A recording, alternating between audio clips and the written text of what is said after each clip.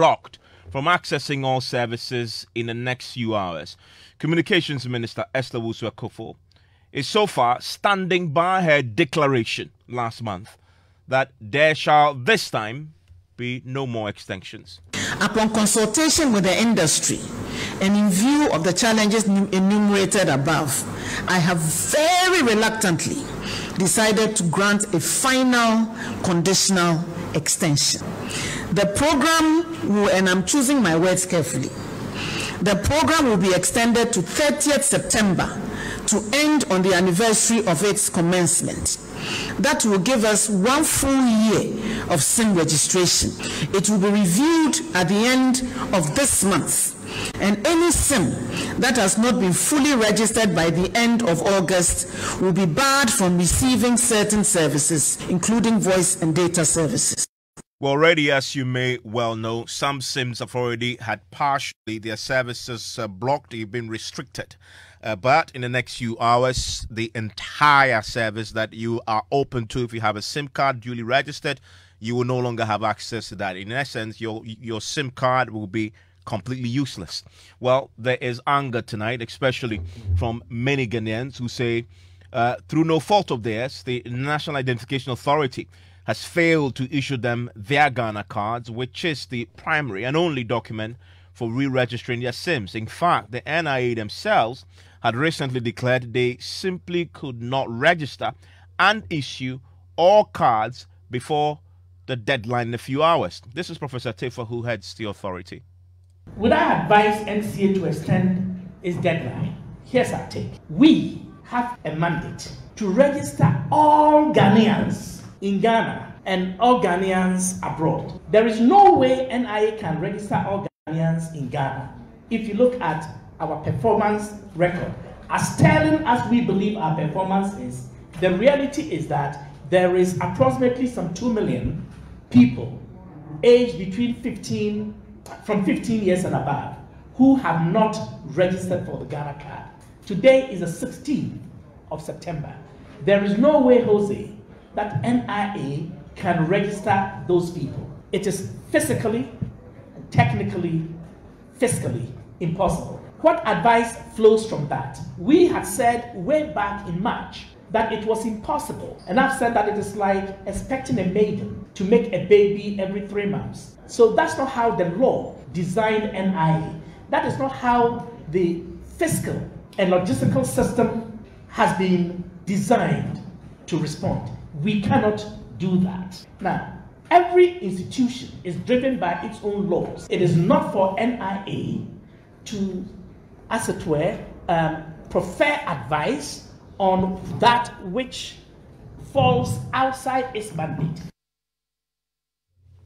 That is the Professor Tefa, who heads the NIA there, obviously laying out what they can and cannot do. And as you can imagine tonight, those who fall in that category, they have duly registered, but the NIA has failed to issue them their Ghana cards, or they have been trying to register, but have not managed to do so. Either the NIA offices are overwhelmed, or they have the cards already, but hasn't been validated, or stuck tonight with degree of anger. I want to bring in my colleague Papani, who has been round today, gauging the mood. And Papani, from what I understand, the queues are pretty long, but there is a lot of tension and anxiety. Yes, particularly with the arrangement. Usually when you go there, you have to sit in a particular arrangement so that, and it follows from who came earlier and then who came last. But just once in a while, you get people getting up. There's a lady who told me that she's been out of the queue 3 times. She got to the front. She was asked to go to the main head office. She went. She was referred back to the place. So when she comes back every time, she has to fight to get to the attendants as soon as possible because she's already been there. But the rest of the people that would not understand. So definitely the tension is growing every time you go there. People are shouting on top of their voices. And for some of the people who realize that it's almost getting to the closing time, they definitely don't have patience for the network is down. And that seems to be a chorus that is being sung at every single center. So the network is also down. Yes, in so, some places. Most of the places you go, you hear the network is down. So you can. There was one part where I had to sit for close to 30 minutes. And in 30 minutes, not a single person was registered. So if you have to, is it the fault of the telecom company in question? You know, because they are registering their customers. So it will be the platform of the platform that they use. Yes, it will be the platform that they are using to do this. Even though they do not speak to us officially, from what you gather from the ground, it's a matter of the person who is doing the registration is sitting and cannot do any work. So clearly, it has to be the platform that they are using to do the registration process. So it becomes difficult that someone tells you that they've been there for since 9 a.m. and it's 3 p.m. or past 3 p.m. when I got there. And they are still in the queue. And they're not even in front of the queue to even say that when the network comes, I don't go to register. There's a gentleman who tells me he's due to travel tonight. And that is why he came to the country. We can listen to some of them. Seriously, I'm among the first people who registered. For over 2 years now, my card is not being validated. I've been going up and down. When you go to this office, they say go here, go there. And right now, you've blocked me from getting access. Why? Why should that happen? Why should that happen? The foundation is not good. The foundation of Ghana card is not good. It's not 2 years now, my brother. I've been going up and down just to get my card validated for 2 years. And to my surprise, this morning, my number has been blocked. Fourth reason, I'll leave Accra here to Elwak each and every blessed day. Why? Is she paying me my transportation to that place? It's not everybody that is aware of it. So you need to educate us so that everybody will know that it's not everybody that knows it. So definitely you have to educate us. But you don't come and stand here and then be throwing your hands about. Knowing already that this percentage of people haven't completed their registration, you should be ready for this kind of how should I say it, weight from the public. So when you come here and they tell you that the system is down, I mean, so are they going to extend their working hours, or they are going to close exactly at the time they usually close? All these things is going to go against the customers. So I think they should have made plans for this. Frustration there at the center that you visit, Papani. So some of these individuals, I mean, these individuals just had they don't have the Ghana card. They've been trying to get a Ghana card, no fault of theirs. But there's another group of people who have just been in the queues for long, who have also been today rushing to try and meet the deadline. Yes, Evan. So for some people, it's a fight between leaving what feeds you every day and coming to be in a queue. Some of them today have sacrificed, knowing that tomorrow is the deadline. But this is what you have to be faced with. You have to sit there for hours. And you're not even the first person in the queue, so you have to wait for a very long time. And eventually when somebody gets, that's between 30 minutes to 1 hour. That's when only one person gets registered. We are talking about 50 to 100 people in just a single queue at a single center. And most of the centers have the same situation. I just saw even pockets of people who still have their SIM cards blocked, even though we understood that some of them, they had reversed that particular decision, but some of them still had that chance. You can listen to them. I can't make a call, but I can receive a call. And if you come here, sometimes they will tell you that the network is gone, and you'll be here, people will be entering and they will be doing it and be going. They have done it, but they have blocked it. I can't even get access to inside for past 3 days. So today I've joked up very, very well. Today is my last day. If they can't do it for me, I'll just change my SIM and throw the other SIM away. Now we are here. We are stranded. You can see. So yesterday I came here and they said the network is slow. So I went home and came this morning. And that is the only number I'm using to do my business. But I thought here would be easier for me because yesterday the network was bad there. So I thought here would be okay for me. And here is the case. The crowd is too much. I've been here around 11. Well, they were saying there's network problem. They said network problem. Well, for me, I actually traveled down because of that. I'm not in the country. That is the reason why I came, and I have to make sure that I've got it right before returning back. So I'm waiting right after here. If I get it, I have to return back. Well, we are here. We are watching. They have some challenges with the network. Yeah. My worry is I have to travel outside this country this evening, and I came because of this. So if they close and it's actually that they are closing the day tomorrow, then I think I've lost my number. That is what I'm praying, that I should be able to have my SIM registered before I leave. You know, some of us, we are not in the country. We have to travel because of this. And today is the last day. I'm here since morning. Yeah, I'm also working there, you see. asking permission or sort of, outside is not like our own country. I was here right from, I think, let me see, 9:30 to 10 or about. It's very frustrating because looking at the way the queue is moving, I think the office is having some challenges. I think doing that will create a very big problem, and these are artificial problems. We can correct them. We made the law as humans. We can as well correct the law. You understand? Why are we stressing ourselves 30th if you don't register? And most of us, Ghanaians, hand to mouth. If you don't go, you not eat.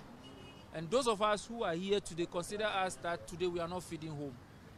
Of course, time is money. If you don't go, you don't eat. So that is the challenges we are facing. So if she really thinks about us, the Ghanaians, and she knows she's there because of us, she should think about us first, not the problem. The problem should not be a priority than us. So that's the situation in Accra. What about Kumasi tonight? Let's bring in my colleague Mona Lisa. Mona Lisa, what did you find when you went round?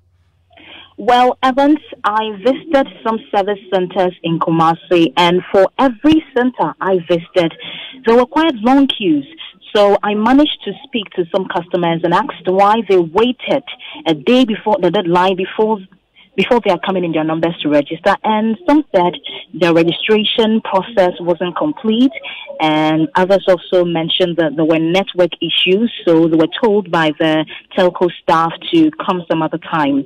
And, well, some gave up completely and turned up today, a day before the deadline, with the hope of getting registered. But they have been in queues for about 6 hours, and that's frustrating them the more, because you wouldn't find the queues moving, and they spoke to some staff who have refused to communicate anything to them. And I tried to make some inquiries, but, well, I was turned down too. So that's the situation in Kumasi. I see. Thank you, Mona Lisa. Then many of you who are in queues tonight, if indeed the centers have not closed already, and you haven't registered, I want to hear from you what is happening and what your anticipation is tomorrow. What do you fear the most? Losing your SIM's ability. I want to bring in Salon Brantier, with Imani. They've been gathering signatures all this while. Now the deadline is upon us. Sam George is the Deputy Ranking on the Communications Committee, joins us on Zoom. Mr. George, thank you for your time here on Top Story. Thank you very much, Evan. It's a very good evening to your listeners. Great to have you. Mr. Brantier, so, sorry, I may have lost Mr. Brantier there. I'll try and get him back onto the telephone line right now. Mr. George, so here we are, a few hours to the deadline. I know you have been monitoring this. I wonder what your information is about where we stand tonight with registrations. Of course, the voices we've just heard provided some form of evidence, but the deadline is going to happen, right? The minister has said clearly this is no backing down now. What's your take on where we are tonight with what has happened over the last 1 month? Well, Evans, let me state without equivocation that the minister will have to eat the humble pie. The minister will have to realize that she serves the people of this republic and that the people of this republic are not her subjects. It broke my heart to hear a Ghanaian have to board a plane from wherever he was outside the country to come to Ghana to pay his card, because the minister is simply inefficient and incompetent. She's registering SIM cards. She's put a deadline. She knows that there are Ghanaians who are serving their country in missions outside this country. There are Ghanaians who are resident outside this country.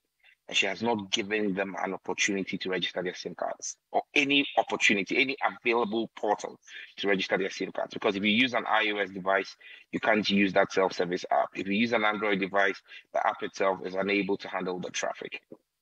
You have a minister who set a deadline without looking at the robustness of the platform she's using to do the registration, which is what you're hearing again from the Vox Pops that you played.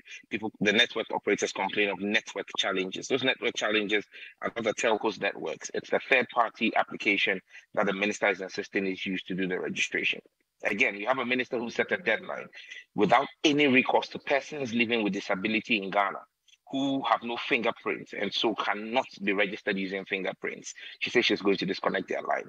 I mean, if you have a minister who is so technically bereft of competence to execute a simple policy initiative like a SIM registration, you'll have this mess. And I know for certain the technical people at her disposal are making it clear to her that her position is recalcitrant, it is untenable, and is inimical to the growth of the sector. Evans, take my word, 1st of October will come. The SIM cards will still be active because it cannot, you cannot just block the SIM cards that way. And you know, most interesting, as you're aware, I'm outside the country, but as soon as I get back, I'm going to be doing a national call for individuals who have registered for the Ghana card. And let me use your platform to even start that call.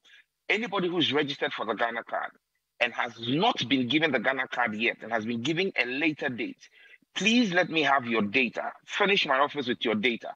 Because, Evans, we filed a suit on Monday with 9 Ghanaian citizens who have registered, some who have registered for the Ghana card since 2018 but have not received the Ghana card.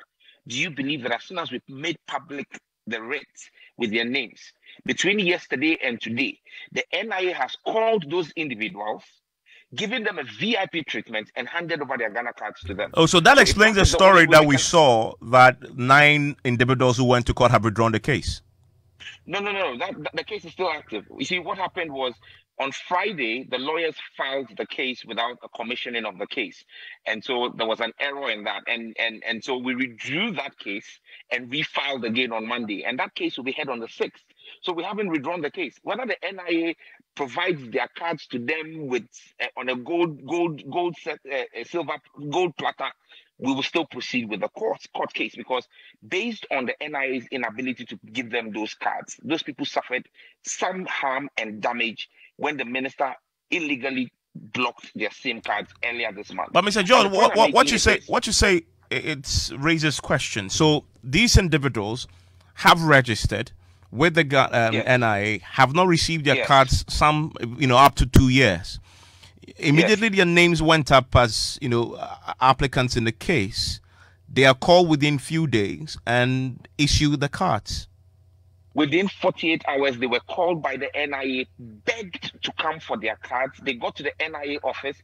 Per the information we've received from them, they were given VIP treatments. There was an NIA officer waiting to meet them at the entrance, walked them straight into an air-conditioned room, offered them water, and then gave them their Ghana cards. These are people who for 2.5 years had been chasing the NIA, had been tossed left and right. Some of them came from outside Accra, had to go to Elwak, had to go to Shashi with no success in 2.5 years. As soon as we support them to file a court case, the NIA has called them and begged them and handed over their cards to them. So if that is how the system will work, every Ghanaian who has applied for a Ghana card and has not received your Ghana card, please let us have your name. We will add it to the class action suits we're working on with Telon Branty and Imani, and we would file those cases within the next week and ensure that all those people also get a VIP treatment. No Ghanaian must be maltreated or lose their SIM cards because of the inefficiencies and incompetence of people holding public office. Stay with me. Mr. Branty, first of all, before I even come to your substantive matter of the signatures, what do you say about what some judges revealed? No, I fully concur 110% with what some judge has said so far. We cannot live in a country where a minister can use a state agency or a sector regulator as her linchpin to inflict pain and suffering on the people of Ghana. It is very, very shocking and sad that over the past 1 month that all of this has happened, the only statement we have heard from her officially was that horrible Facebook statement she made, about a month ago, saying that people's negligence, the people are to blame for their own negligence, forgetting that this is a cross-sectoral matter which has a lot of factors beyond her control and beyond her ambit and beyond even what the capacity of her organization, which is the ministry, can do. So to the extent that you are using the regulator as a tool to push whatever agenda you wish to push, it is very, very pathetic, and it's actually a bit, I should use the word, insulting to the average Ghanaian who has had to go through all these inconveniences, all these, hurdles, just to be able to do something that is out of their reach. This is the 21st century.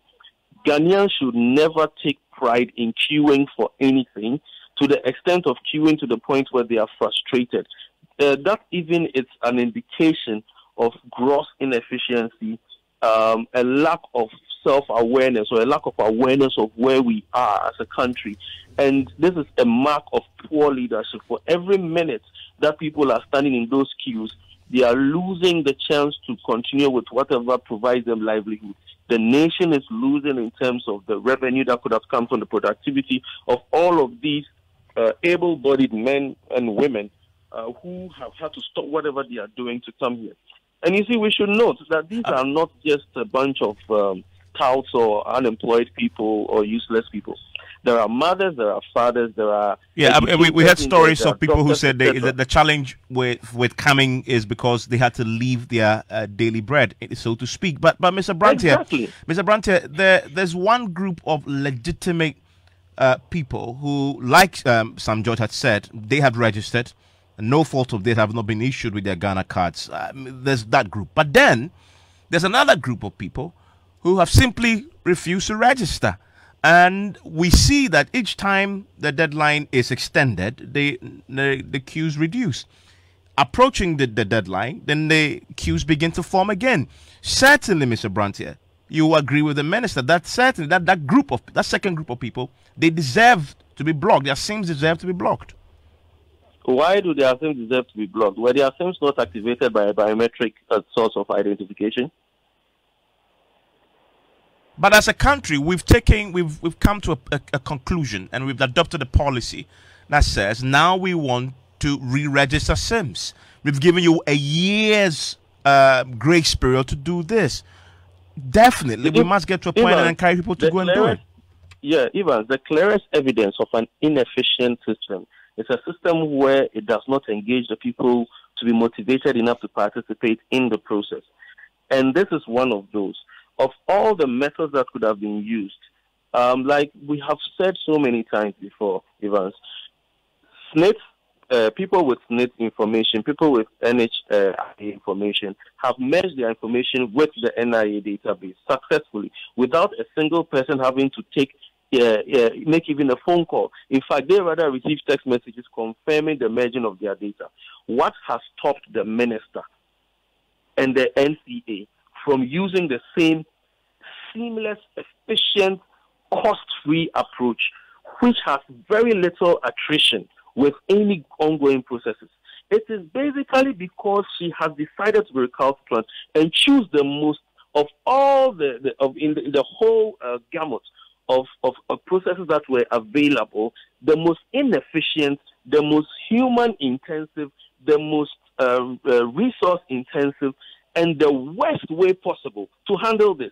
And sadly, like I always keep saying, even this registration that we are doing, the biometric data or the so-called biometric data that's being captured cannot even be verified with the NIA database anyway. So we are not even moving a step forward. We are actually moving 3 steps back because now we have questions with the kind of data integrity that we are building up. Mr. This is the way to run a nation. As a minister in charge of digitalization, you choose the worst and most inefficient backward routes to handle a service that is crucial to this nation's security and digital setup. Yeah. And you take pride in it so much that you think that you can impose a deadline on top of it. But Mr. Brantier, I know you collected signatures. What happens now? Yeah. Because you have a few hours now to that deadline to kick in. I am entreating everybody, and you have the link on my Facebook page. If you are making the news story on this, you can add the link so that anybody who feels aggrieved or anybody who knows that this deadline is going to affect them through no fault of theirs should join in, because, like Sam George said earlier, we are going to file a bunch of suits and categorize them according to the exact grievance to target certain exact remedies that we want to have. When do you hope to do this? We are going to do this over the course of the week. We are just waiting to see how things will progress. How many signatures you have? How many signatures you have now? We have around 2,000 signatures already.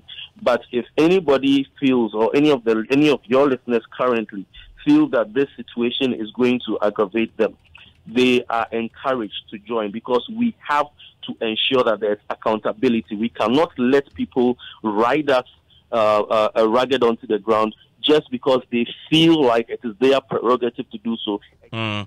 I'm grateful, Selon Brantier. I mean, Mr. George, so the telcos, the minister has said 30th September, well, effectively in the next few hours, SIMs that have not been re-registered, they should lose all their services. Question is, should the telcos simply do this in the next few hours as directed and being enforced by the NCA? Should they switch off your SIM completely in the next few hours? What should the telcos do? Again, I will use your platform to serve notice to the telcos that they are criminally liable if they proceed with the illegal directive from the minister and the regulator. They have a contract with their clients, and that is why we are suing them as we'll be attaching them to the suits for those who we've sued already because they listened. The telcos must know that they are multinationals. And yes, they operate in Ghana under the laws of Ghana, but they have a responsibility to positively defy illegality. If they continue to assist the regulator and the minister in the exercise of this illegality because they are afraid that the minister will impose fines on them, they should choose which fines they will pay. Damages in courts for thousands of Ghanaian citizens, and we will chase them and make sure they recompense our citizens, or they stand with the citizens of Ghana and say to the minister and the regulator, you are wrong. We would actually side with our customers because the telcos can. The telcos have gone to court. Let me give you an example. MTN went to court when the minister asked that all telcos should release during COVID. The minister, for whatever strange reason, requested that the telcos should release all financial details of citizens to the regulator. Vodafone complied, Airtel Tigo complied, MTN refused and went to court. MTN won the case. And you see, Evans, as we speak, just this morning, Australia is dealing with its biggest data leak. Over 12 million citizens in Australia have been affected because a telecom company messed up their data services. And so their financial details, their medical records have been made available. You are using our telcos today are using a system that they themselves have queried. They themselves have raised technical issues. The telcos have made a point to the regulator that if they were asked to do this registration on their own, they won't use the platform that the regulator is asking them to use because there are technical challenges. Yet they are going ahead as a conduit for the collection of our data. They should bear in mind that we will hold them criminally liable, and they cannot escape because they'll say a regulator asked them to do it. They have responsibilities to their customers. And so they should choose where they want to stand. With a regulator that is overbearing and a minister that is acting illegally, or with the people of Ghana and the laws of Ghana. Sam George, thank you very much. He's a deputy ranking on the Communications Committee. Where are you tonight? Are you in the queue attempting to register before the deadline strikes in a few hours? Let me hear from you here on Newsnight 055-1111-997. Newsnight starts now.